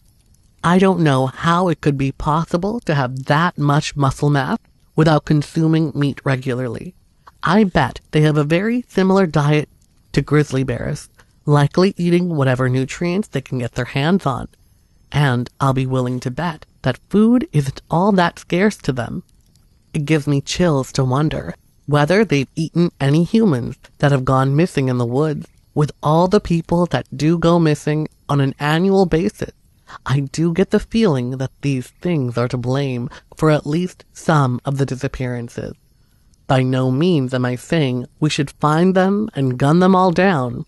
It's just that after running into these creatures, I think it's considerate to warn everyone to exercise extreme caution when stepping into the woods, especially when alone. Seriously, I can't imagine ever going into the wild by myself now. On to the next one.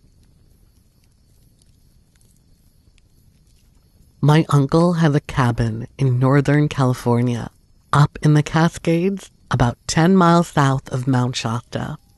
It's up a dirt road, TV road, or microwave road, or something like that. It's in the middle of nowhere, or really in the middle of a forest. I used to go up there when I was a kid and well into my teen years. I loved it. I have many fond memories of that forest. I used to laugh at the people who went on vacations to fancy resorts.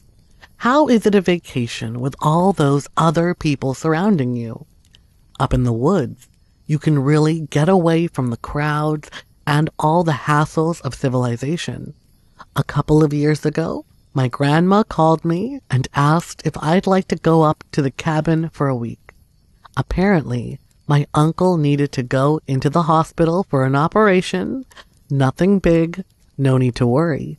He wanted someone to go out to the cabin to look after it, along with his dog. Well, I was in college, and it was summer break, so yeah, I jumped at the idea. I asked Grandma if I could bring a friend with me, and she hemmed and hawed a bit until I told her it was another girl from my class. She was fine with that. I think she was worried I'd be bringing a boy up for a fun weekend. She's a bit old-fashioned like that. Carol and I flew into Sacramento in the morning, and Grandma picked us up. Now, my grandma may be a bit old-fashioned about some things, but she does love to drive fast. We were up at that cabin in time for lunch, and that counts, stopping at Trader Joe's in Redding for supplies. The cabin was pretty much as I remembered it. A 2-story blue wooden building in a clearing just off the road. It had a wraparound porch and an old metal garage off to one side. Carol, who'd never been out of a big city in her life, seemed a bit nonplussed. But she'd been like that ever since we turned up the dirt road. "Come on," I said. "It's great inside." I was about to drag her inside when Grandma harumphed us. A bit shamefaced, Carol and I grabbed the supplies. Carol was still looking at the cabin a bit skeptically, but her face brightened when we got inside. My uncle always said, it's not what's on the outside that matters. When it came to his cabin, he practiced what he preached. Once you got inside, you realized what he meant. The living room has all leather furniture and polished wood. The kitchen is really modern. The TVs take up half the walls in most rooms. Carol brightened up a lot once she saw the inside. I guess she'd been thinking we'd be roughing it. Barney was happy to see us too. He's my uncle's dog. He's an old black Labrador. I have no idea how old. He doesn't move that fast anymore, but his tail still wagged at full speed when we untied him from the back porch and let him inside. My uncle says he has to stay off the furniture, but my uncle wasn't there, was he? "Your uncle's redecorating the bedrooms," Grandma said, giving the dog on the sofa an evil look. "You two will have to sleep in his room. It's the only one that's livable right now." I remembered my uncle's room. It was the one at the south end of the cabin, facing the woods at their thickest. I grabbed Carol's hand and pulled her upstairs. "Ta-da!" I said, swinging the door open. The room was much as I remembered it.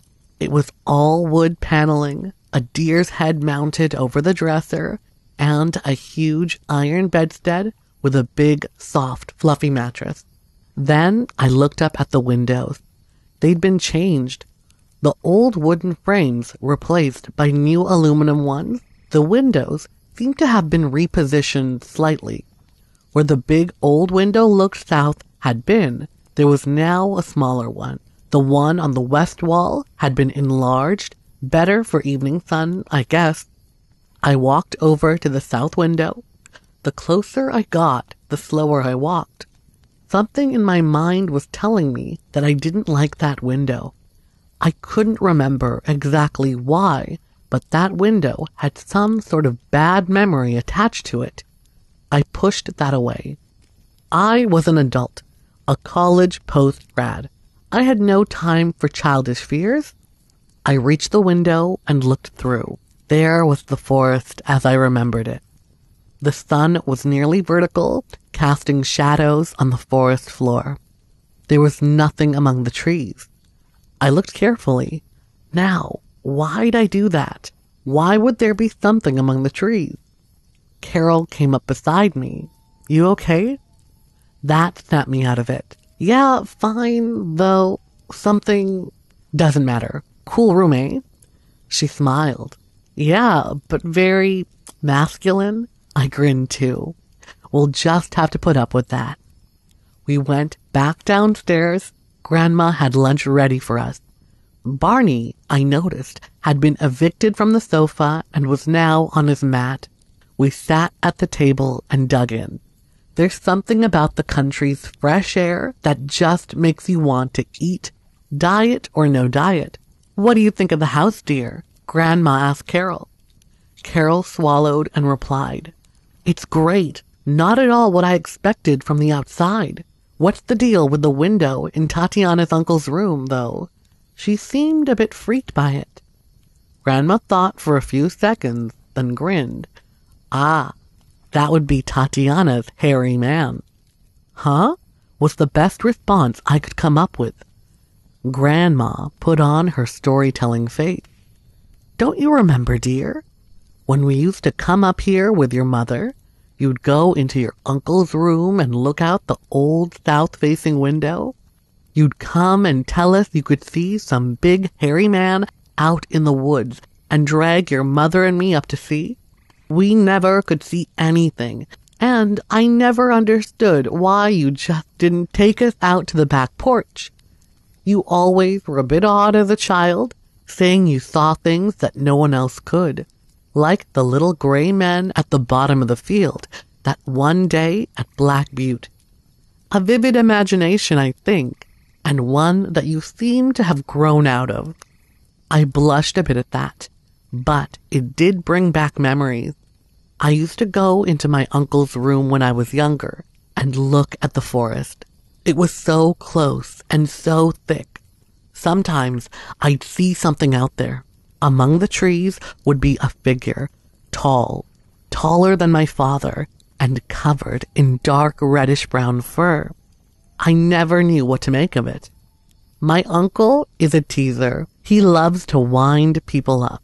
I thought he might have set up something in the woods to scare me. Mostly, it didn't. It always bothered me, though, that whenever I managed to get my mom and grandma upstairs to look, it was gone. I would look out with them and could never see it. It was like it was only there when I was looking alone. And no, it was not my imagination. It was real, I swear. Later in the afternoon, Grandma got in her car and disappeared down the track in a cloud of dust and stones. She'd left us the number of the nearest neighbor. He lived about 300 yards down the road, but the forest was so thick you'd never know it. We fed Barney, watched some TV, and then headed upstairs to bed for the night. My uncle's bed is so huge that there was plenty of room for the both of us. As we settled in, Carol asked, Did you really see a Bigfoot out there? I don't know what it was, I replied, lying on my back. I explained how I thought it might have been something my uncle dreamed up. There's more, though, isn't there? Carol pushed. She knew me so well. I rolled over and looked straight at her. Yeah. There was one afternoon, late in the day. I pulled Mom and Grandma up here again, and we'd seen nothing. They left, laughing at me. I was about 14 at the time, and not happy at being laughed at. I stayed here, my eyes just above the window ledge, watching the forest. I don't know how long I stayed like that. The whole thing is a bit hazy, but I saw it come back. It poked its head around one of the big trees out there. I was angry. I stayed crouching there, staring at it, loathing it. God, I hated it. Why wouldn't it come out when other people were in the room? I trailed off, and Carol prompted me again. Is that all? I was struggling with my memories. Some things seemed clear, but a lot didn't make sense. I don't know, I said. Honestly, the whole thing gets real vague and weird about then. Tell me, she said quietly. Tell me whatever you remember. I rolled on my back again, trying to clear the fuzz from my mind. It saw me. It must have. It faced the window, looked up at me. I saw its face. Almost human. Eyes bright, startling. I was so angry. I just stared back. Then it moved away from the trees. It headed for the back porch. It wasn't moving fast, just loping, almost casually, and never breaking with my gaze. I broke. I ran so fast to find my family, to warn them, and? Carol asked, engrossed. I concentrated, but nothing came. That's the weird part. I can't remember. I remember running out the bedroom door, down the hall, but then nothing. The next thing I can remember is that we had a barbecue that night. No Bigfoot, no scary hairy man, no mention of it. Carol pulled her side of the blanket up tighter. Geez, weird. I shook my head, trying to clear the fluff out of my brain. Yeah, was the best I could offer. And that thing was just out there, she asked, in the glow of the nightlight. I could see her hand waving in the direction of the south window. Yes, but that was years ago. My uncle's been up here for years and never said anything about any Bigfoot. Maybe I dreamed it. Thinking that way made me feel better, safer, and more secure. Carol said. I'm gonna find it hard to sleep tonight. I'm not, I said, scrunching down under the covers. It was true.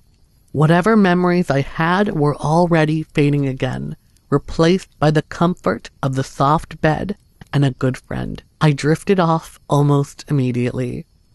I can't say much happened the next day. I know I slept in late and did, well, pretty much nothing. Barney really took almost no looking after. He was so grateful to be allowed on the sofa that he'd just stay there and pretend to sleep. Maybe he was like a child. If I don't look at you, you won't look at me and kick me off the sofa. I was restless that night.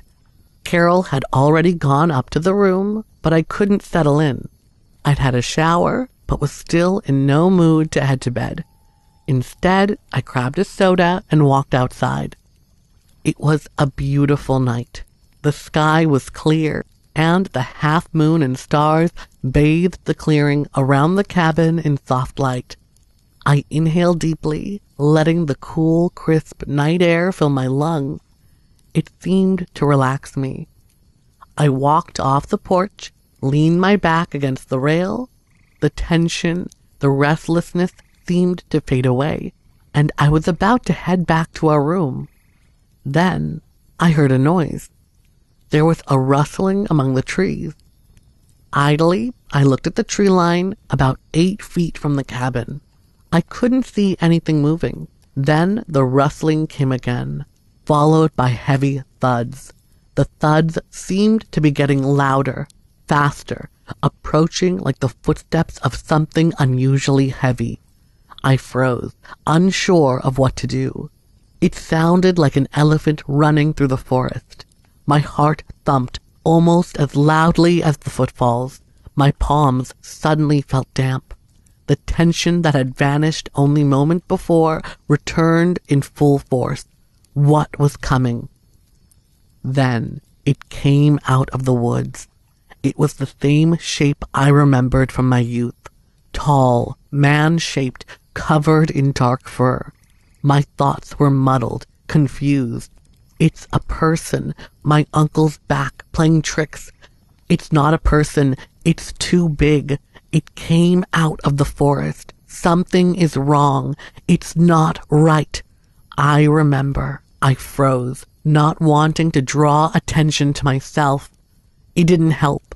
The thing looked my way. Its eyes locked with mine. Somehow, even in the semi-darkness of the evening, I froze. I couldn't move. I felt paralyzed. I felt my own will had vanished, replaced by an overwhelming command to stay still, stay here. I felt like a gazelle in a TV documentary being stared down by a lion. There was more, though. Thoughts, memories flooded through my head. Everything that had happened to me in the past. All the strange things, they made sense. I didn't like it, however. I felt that my role in those events had not been voluntary or happy. It took a step toward me. I felt my fear rise even higher. My heart was beating faster than I could ever remember. I could feel the adrenaline flooding my blood, but I still couldn't move. My mind was screaming for me to run. Run now. Not again. Get away. But I couldn't. I was rooted to the spot, just a few feet from the door, and safety. I couldn't move. I heard the window above me open, and Carol's voice. "Tatiana, you out there?" The thing looked up. As soon as its eyes left mine, I felt my control return. My muscles, primed and charged, powered me onto the porch, and through the back door, I slammed it behind me, throwing the bolt. I refused to look out and see if it was still there. It scared me too much, and I had no desire to meet its gaze again. I grabbed my phone, rang the neighbor, begged, pleaded for him to come and take us away. I screamed at Carol to grab our stuff. We were leaving. He arrived a few minutes later. He said he couldn't see anything outside the cabin, but I was in no mood for discussion. We left. I was shaking so bad, I couldn't even put the seatbelt on. Carol had to do that for me. I did remember to call Barney, though. I wasn't leaving him alone with whatever it was. Grandma arrived the next morning. She took one look at me, and she said she'd take Carol, me, and Barney back to Sacramento. On the trip back, in the light of day, she asked me about the experience. I told her everything I remembered. To her credit, she listened, and she didn't judge. There was no comment about an overactive imagination this time. She asked me what I remembered when I looked into the thing's eyes. That's when I hit the wall. I remember remembering, but I don't remember what those memories were. It's so frustrating. It's like I have the answer to everything that happened to me, but I can't remember it. I just remember that I once knew it. These days, I don't take vacations in the woods. These days, I like resorts. I want to be surrounded by lots of people.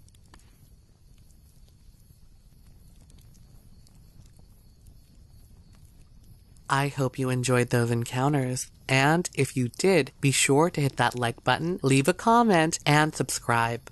I post new content every single day, so be sure to hit that notification bell, and you'll be notified exactly when that new content arrives on my channel. Again, thank you so much, and until next time, bye!